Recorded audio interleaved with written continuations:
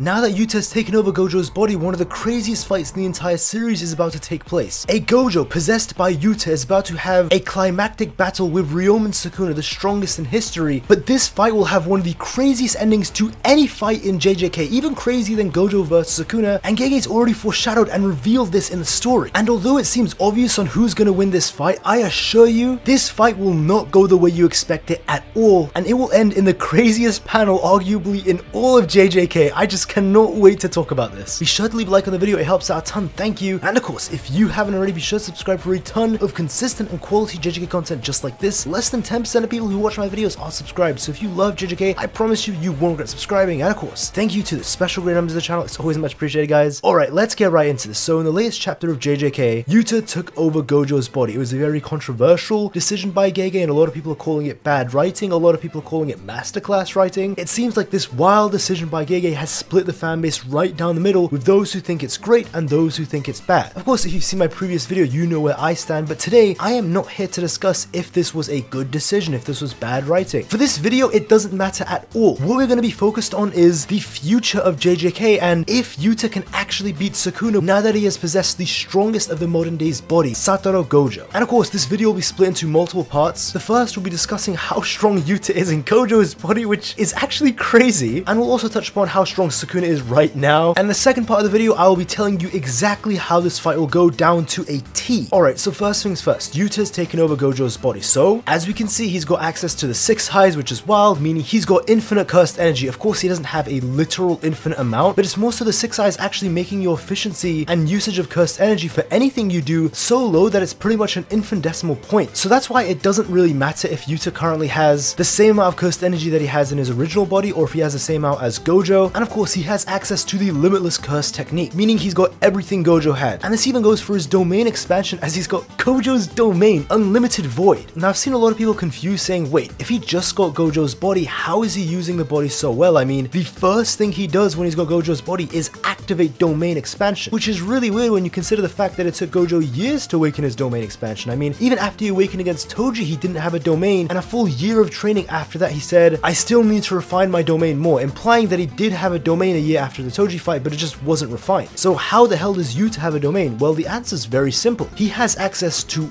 all of Gojo's memories now that he's taken his body. Of course, we saw this in action when Kenjaku did this to Gojo, where he speaks just like Geto did and had the exact same mannerisms, speech pattern, and even spoke like him. And it's not just because he's in his body, it was literally how he spoke. And this even extended to when he was talking to other people, like when he was talking to Meme. So it seems like when you possess someone's body, you get access to all of their memories as well, and this is very important because it means Yuta has access to all of the training and knowledge that Gojo had. So it's not just like with Yuji when he had Sukuna in his body, so his body had muscle memory of being in super special grade. It goes even beyond that, where he's got the actual body itself and he's got access to all of those memories and that knowledge, and also how to use that power. Meaning right now, Yuta is as strong as Gojo in every sense of the word. It's not just that he's got his body, he's also got his full knowledge and utility too. It's absolutely wild, and here's the craziest part. Yuta may be stronger than Gojo right now by a massive margin, and this depends on one thing. Does Yuta right now still have access to his copy curse technique? Because as Meme said, there's many possibilities as to what would happen when Yuta takes over Gojo's body. Maybe Kenjaku's technique is a one-time use and he'll keep it forever. Maybe Kenjaku's technique is one that needs to be activated every once in a while, so he'll die eventually. Or it could be possible that the body hop needs to be active all the time, and the body hop will end after 5 minutes once Yuta's curse technique copy is over, which is a 5-minute time limit. Now, if the latter option is true, what it means is that Yuta currently has copy activated, and that's how he's activating Kenjaku's technique all the time. If that really is the case, then that means Yuta right now has copy, limitless, body hop, and he could have one entire other curse technique, because as it was explained by Yuki and as we've seen by Kenjaku, you can have 4 curse techniques at any point. It seems like that's the max, as Kenjaku in Shibuya, it was confirmed that he had 4 curse techniques, and Yuki outright says you can have 4 curse techniques, so it's possible that for Yuta's 4th curse technique, you could have something like Jacob's Ladder or even Sukuna's Cleaviness Mantle, but I'm only saying that he may only have 4 if he doesn't still have Rika, because we do see at least only one of his hands, and there wasn't the ring that he uses when he's got Rika fully manifested. It could be possible now that Yuta is wearing the ring, because again, he needs to have copy activated to keep himself in the brain. At least that's one of the possibilities, and the reason I say this is because very cleverly, the hand that Yuta always has Rika's ring on, at least before it's cut off by Sukuna, is the hand that's cropped out of the double page spread. So if he were to wear the ring, he would wear it on the hand that's off screen very sneakily by GEGE, and this is not the first time GEGE has done something like this, very crafty of him, where he specifically hides a key detail right out of the panel that becomes important later on. He's done this before, so it wouldn't shock me if that's what he's doing now, or perhaps I'm just looking too into it and I'm losing my mind, which that's also true too. But all I'm saying is, even if Yuta doesn't have copy and he's just got Satoru Gojo's 6 sides and limitless, he's still at a massive advantage, as I'll explain in the second part of the video. But if he has copy on top of that, this guy will scale far above Gojo, and I think he might be the strongest character, even stronger than Sukuna, if he has access to copy and he has access to Rika because he's got the ring on his finger. For those 5 minutes, he might truly be completely unstoppable. And of course, to briefly touch upon how strong Sukuna is, I'll keep it short since we already know, but his cursed energy seems to be at half capacity, his output is nerfed into the absolute dirt, reverse curse technique is still in the mud, his domain expansion should still have the binding vow limits, the 99-second limit. It could be possible that he makes another binding vow to make it longer, and of course he has his flames, but it's likely that he won't even be able to use the flames against this Gojo possessed Yuta, because as the narrator said, Yuta has the knowledge to beat Sukuna's domain, and if he does what Gojo did in the domain clash against Sukuna, as we know, Sukuna's flames will be locked away. Alright, now it's time to discuss why I think this fight will be an absolute wash in Sukuna's favor, as crazy as that sounds, isn't it? Because I just spent this whole video gassing Yuta and Gojo. Well, first things first, if you've been enjoying the video, leave a like, it helps out a lot, thank you, and subscribe if you haven't. But the second thing is, if it really is like I said before, where he's only got the 5-minute time limit, well, what's gonna happen after those 5 minutes are up? Simply put, Yuta will just die because his copy is finished, and as was explained by Meme, once the curse technique copy is over, so will the body hop, and it'll just be game over from there. It's also important to note that maybe Sukuna will have access to domain amplification, because we did see when he was fighting Yuta, even when his domain was damaged, he was using simple domain, but again, domain amplification is completely different and more advanced, so it could be possible that he can't use it due to that part of the brain being damaged when he fought Gojo, but he may make some binding vows to allow himself to use it, just as he's making binding vows to allow himself to use domain expansion. Now, as for the fight itself, no matter how you look at it, I do think Yuta's going to be dominating, especially for a decent while. This is just a common thing we see all the time in any fight in JJK. Funny enough, it's something that I call in multiple fights as they were happening weekly, like Sukuna and Yorozu. There's always that beginning section when a character is completely dominating the villain. In this case, it's Sukuna, where usually it looks like, oh my god, this person can beat Sukuna, they're absolutely washing him. And it goes on for quite a while. I mean, this could even go on for a couple pages or even a chapter or two until, of course, just like always, Ryomen Sukuna comes out on top. And we see this formula played out when he was fighting Maki, where Maki stabs him right in the heart, and that entire chapter, Maki looked very good against Sukuna. I mean, she was not just fighting him evenly, but she was pushing him back. But of course, we get the next chapter and Sukuna just dominates her pretty badly. And we also see this when Yuta and Yuji fought Sukuna inside of the domain. Though I will say this was to a much lesser extent, where they were dominating for almost the entire fight against him. But of course, right at the end, Sukuna pulls out the world-ending slash and cuts Yuta right in half. It's very debated upon if this was the world-ending slash or just enchanted slash, but that's up to your interpretation on what happened off screen. Now, the way I see this fight going with Yuta and Sukuna, as I explained earlier on in the video, Yuta is going to do the same tactic that Gojo did, where he made his domain the size of a tennis ball. And as the narrator said, Satoru Gojo has already shown Yuta how to do this, and I don't even think he's referring to Yuta actually seeing it when he was watching it through Meme's crows. I think he's actually talking about seeing it through Gojo's own memories, because seeing it is one thing, but the only reason Gojo was able to do that is because he was in the prison realm. It was because he had that experience, so that's why Gojo could do it. And of course, Yuta now has access to all of Gojo's memories and experiences, so that's why Yuta can do it too. So because of this, Sukuna will need to shrink his domain and possibly do the same binding vows that he did when he was fighting Gojo to break it on the outside. But there's many issues that come with this. One, Sukuna and Gojo clashed for 3 minutes before Sukuna was able to destroy it from the outside. And two, Sukuna can only keep his domain up for 99 seconds. Now, it could be possible that there's going to be other factors in play, such as maybe Yuta's domain just isn't as strong and I'm overestimating him having Gojo's memories, or maybe Sukuna's gonna make another binding vow to increase that 99 seconds to 180 seconds, which is what he needs to break Gojo's domain from the outside. Now, as to what this binding vow is even going to be, it would need to be something pretty crazy, but I wouldn't put it past Sukuna. Specifically, I should be saying GEGE, to just give Sukuna a free pass with some binding vow and just let him do what he wants. And I've seen people say now that Sukuna doesn't have Mahoraga, he's gonna get smoked by Yuta because Sukuna needed Mahoraga to beat Gojo. And to those that are saying this, I want to remind you, do you not remember why Sukuna had Mahoraga from the very beginning? It was specifically so he would get a world-ending slash that can bypass the infinity, which he currently has. Sukuna doesn't need Mahoraga anymore. He can bypass Yuta's infinity just by activating the world-ending slash. Of course, a big issue comes in, Sukuna can't use the world-ending slash right now because he needs 2 opposing hands. Right now, he does have 2 hands, but both of those hands are the same side. What he needs are 2 opposing hands to make the Enma 10 hand sign, which is a condition to activate the world-ending slash. And I do think Yuta Yuta can actually get his reverse curse technique back. And why do I think this? Well, I think it depends on if Yuji is going to be caught inside of the domain alongside Sukuna. If Yuta activates his domain expansion and it only captures Sukuna, then I think Sukuna is just going to be pretty screwed. But if it doesn't capture Yuji and Todo, because Yuta doesn't want them to get hit by Unlimited Void, or maybe it's going to give them some time to rest up, Sukuna can take those 3 minutes of not getting hit by Yuji to restore his reverse curse technique. He may even hit some black flashes on Yuta inside of the domain clash to restore his output. This may be a way of him getting back his hands that he lost, and this may take place over the 3 minutes of the domain clash, and once he's got both of his hands, he's going to look at Yuta and say, it's game over, activate the world ending slash and chop him in half. But do remember, Gojo was caught off guard because Sukuna didn't even do any of the conditions. Remember, he made a binding vow to just fire it off at Gojo instantaneously, and Gojo wasn't aware of the world ending slash. Even if Gojo saw the dismantle coming, why would he dodge it when he's got the infinity up? As we saw throughout the fight, he never needed to dodge it once when his infinity was up. So Yuta's not going to be caught like a liar with his pants down and his hands on fire against Sukuna. He is going to be aware of Sukuna. I can't believe I said that.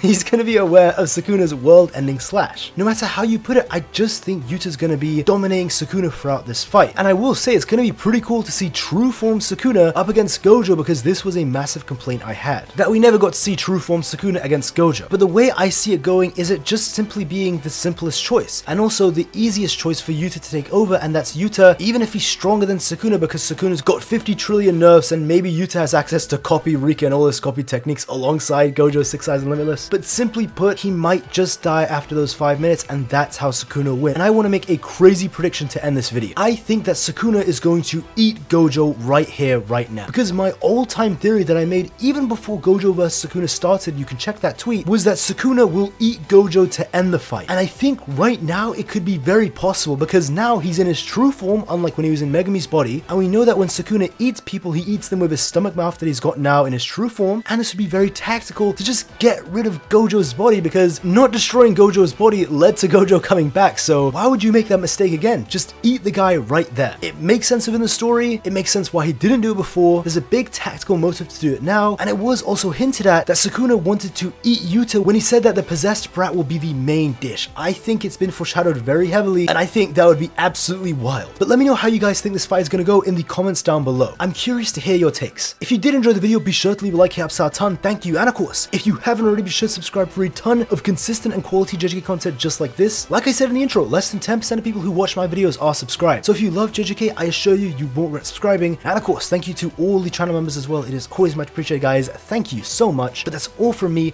Have a great day and take care.